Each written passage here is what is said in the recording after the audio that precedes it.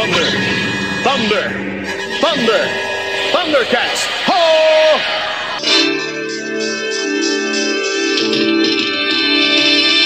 Thundercats are on the move, Thundercats are loose. Feel the magic, hear the roar, Thundercats are loose. Thundercats!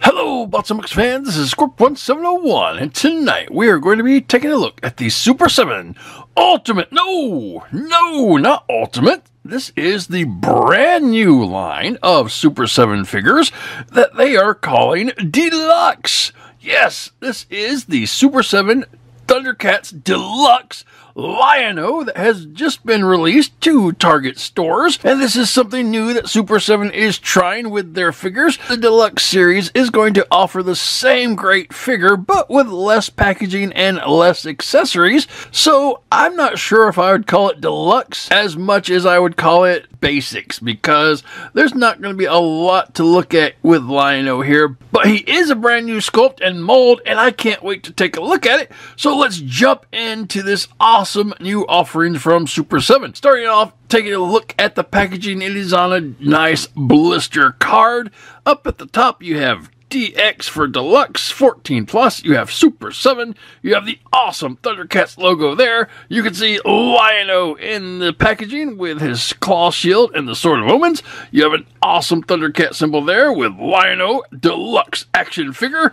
On the side of the box, you just have DX for Deluxe. On the other side, you have DX Deluxe again.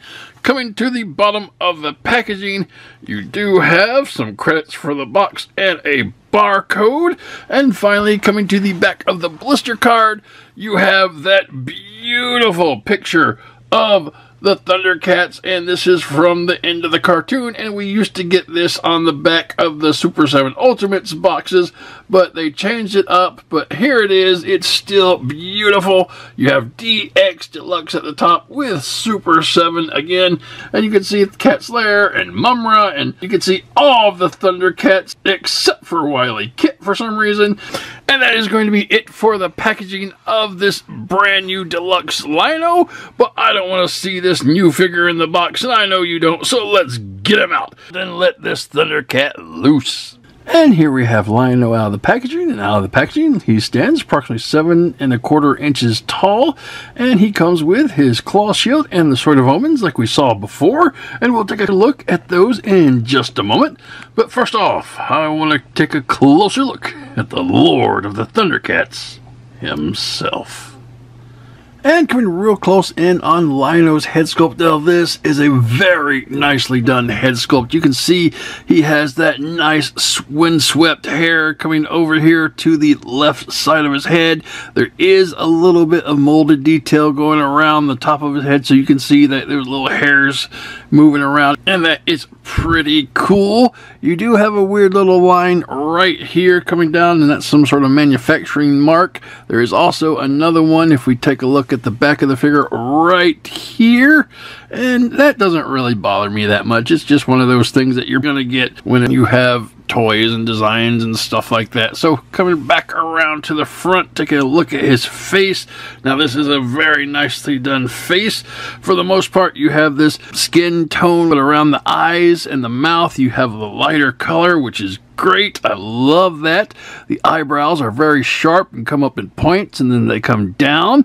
You have some red eyes in there. The eyes are nicely done. I like that.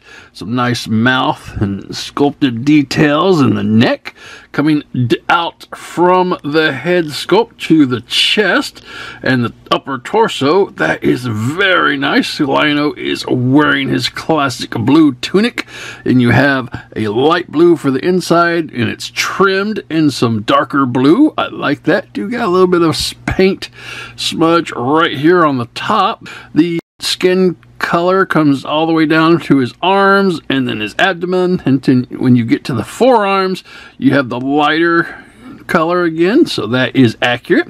Coming to his belt, you got the nice blue belt trimmed in white. Beautiful Thundercat symbol there, very clean. Little spots on the side are a little smudgy with the blue paint, but it's okay. These are going to be really small areas to get to. Comes down to some nice blue trunks and some light fleshy legs, which is okay. Coming down, you do have blue boots with the white trim, and coming to the bottom of the feet, you do have some peg holes and some copyright material. That's cool. And that's pretty much going to be how he looks. Taking a look at the back of the costume, nothing that you would not expect. I did get a little bit of paint scrape right here, and I believe that is due to the fact that it was kind of stuck together, and when I started moving this upper torso section, it broke loose, and there you just have that little paint scrape. And that's pretty much it for what your Lion-O is going to look like. Very nice, very cartoon accurate. Maybe the main skin tone could be a little darker, but for the most part, I like it. I think he looks really good. All right, moving on. And for all articulation, starting at the head can go around 360 degrees. It can wiggle waggle left and right. It can kind of look down a little bit. It can kind of look up a little bit. And that is pretty cool. Coming to the shoulders. Shoulders can come up from the body. They got a nice click to them. And then they can go around 360 degrees. You do have a nice bicep rotation, 360 degrees there. Coming down to your elbow bend. And the elbow bend is kind of stuck between this large bicep, so you're not going to get exactly 90 degrees, just short, but that's okay. The forearm is built into the elbow joint, so that will give you 360 degrees rotation there, and that is cool. Coming down to your hand, the hand can go around 360 degrees, and this one is hinged at the top of the thumb here, so it can kind of hinge up, and it can kind of hinge down, which is good when he has his sword in his hand, so that is cool. Coming to the center of the body, you do have an upper diaphragm rotation, 360 degrees there, and that is neat. Followed by a waist articulation, 360 degrees there as well. And you do get wiggly waggly in the midsection, the ab crunch, so that is really cool. A lot of good motion in this fellow's center. Coming to the legs can come up just a little bit, not too much. The back, not so much, because the butt gets in the way. Out to the side, not really. And you do get a couple of clicks of thigh rotation, but for some reason it looks like the legs are having trouble staying in these middle sections, because the midsection or the short section could be cut a little big for them. I'm not sure what that's about, but anyway, coming down to your knee bend, you do have a knee bend. It's slight, but it is there, and that is built into a lower leg rotation, 360 degrees there, and that will bring you down to the foot, and the foot can bend down and it can bend up a little bit, and you got rock joint left and right. I don't want to go all the way around the world with it, because I'm starting to not do that after I broke my Carnage legs. But anyway, I'm happy with the left and the right of the ankle articulation. So that is going to be Lion-O's articulation. A lot of good stuff. I especially like this chest section, and great movement there. Alright, moving on. And for Lion-O's accessories, starting off, he comes with the Mystic Sword of Omens, and it's in its extended form, and he has the Thundercat logo here in the center where the Eye of Thundera is, and it is nicely done. And we've got this sculpted and molded sword before. It is basically done in a gray plastic, and the only color you have is the Thundercat logo, but that is a really nice and clean logo. And to bring out some comparisons, the original Super 7 Ultimate Lion-O is here, and the Thundercat symbol, as you can see, was done very poorly. It didn't even have the details of the eye and the ear and the jaw. It was just a basic outline, but you did have a little bit of blue coloring and paint in the hilt, and that is alright. The next Sword of Omens came with Jaga here, and then you had the nice Thundercat logo, and the blue was still there in the hilt. And finally, with the Lion-O, we got the mirror Lion-O. We had the nice silver sword with the Thundercat symbol and still a little paint in the hilt. But when it comes to the Deluxe Lion-O sword, I don't have a problem with this gray and it not being painted in the hilt. As long as the Thundercat symbol was there and it's nice and clean, I think this is a great looking sword. And he could hold this and swing it around and call for the Thundercats and fight whoever he needs to fight. So yeah, like the sword, not too broken up that there's no paint on the hilt. Nothing that bothers me. Alright. And Lion-O's final accessory is his claw shield, and this is very nicely done. I believe it is remolded from the original. It's done in a nice gold paint. You do have your 3 knuckle joints up there that are also done in gold, black, and red. And the claws are done in a silver. That is very nice. Got a little bit of detail here underneath the palm. And the inside of the glove is basically just hollow.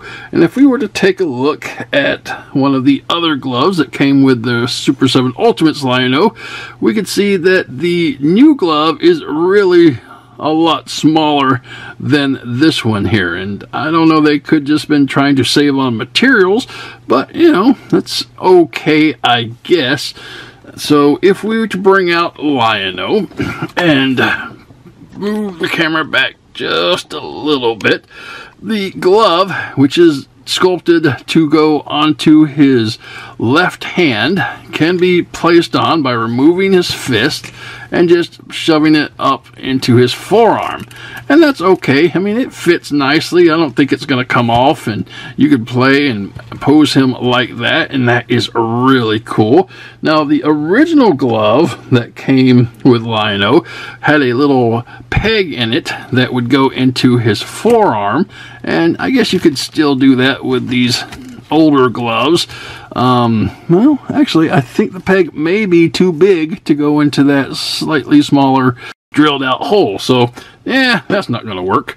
And another interesting thing is when it comes to the claw shield, it's odd that this was not designed and molded with a hook type section that would peg onto Lion-O's belt here. I mean, you got the peg there for this to kind of go onto, but I don't think this will go on because now I think that's too big for the sculpted hole in this. So, I don't know. You got a peg here that really has no purpose now because there is nothing that could hook to it.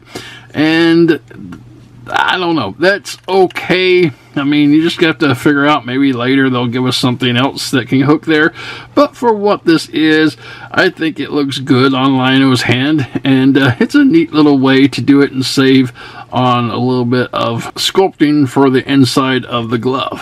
Alright, and that is going to be Lion-O's accessories. Moving on.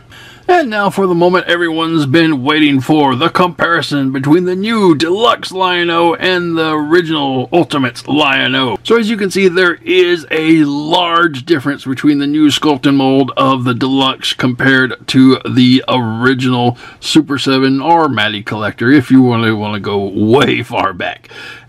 Taking a look at the basics, the head sculpt is very cartoon accurate here on the left for the Deluxe as opposed to the original Ultimates Lion-O, but the Ultimates Lion-O looks more realistic. You have the more detailed in the hair and the wash in there, but I love this hairstyle. I love this head.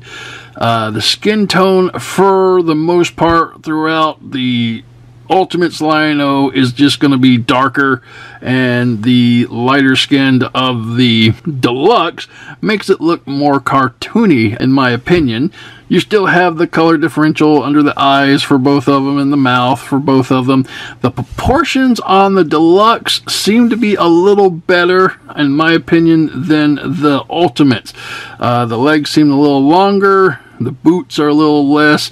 I mean, the Deluxe seems a little taller and skinnier as opposed to the big beefier Ultimates. The chest design, a lot different. You have more of a matte finish paint job here, whereas this is glossy on the Ultimates.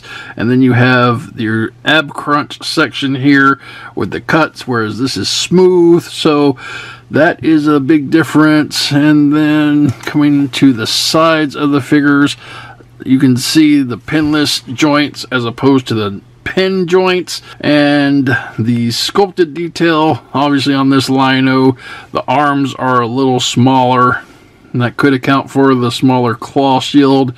And then the boots. So coming around to the back of both figures, and then back to the front. So yeah, I can see a big difference in the new sculpt and mold, and I really like it.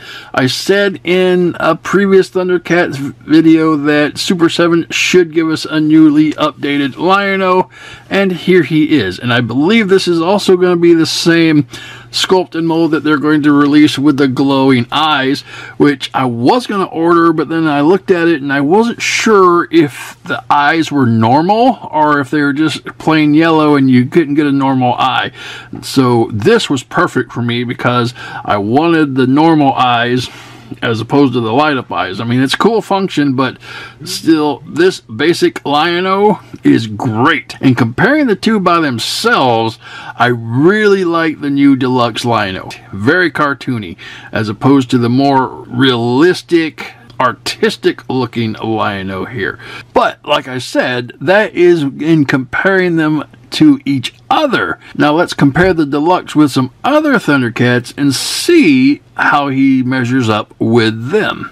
And here you have the Deluxe Lion-O with the Ultimates Thundercats. And I don't think this looks that bad. I think Lion-O fits right at home in here. Even though he's updated from the original, he has different proportions. I think all of the Thundercats had slightly different proportions.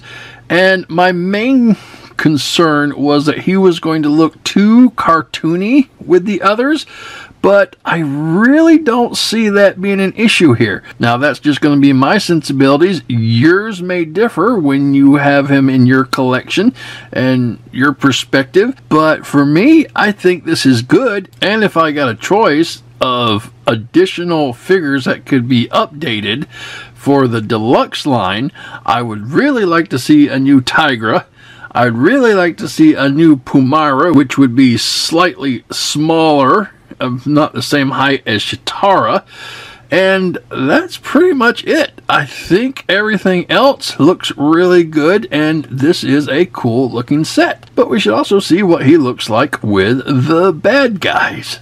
And comparing the new Lion-O with the mutants, they all look really big compared to him. And I guess that's good because you should have a little bit of disadvantage when you're trying to go up against your enemy so that the hero could overcome. But jeez, Mumra is like huge. Of course, he's always been huge when it comes to Lion-O here. The Deluxe Lion-O is definitely different, but I don't think it's anything bad.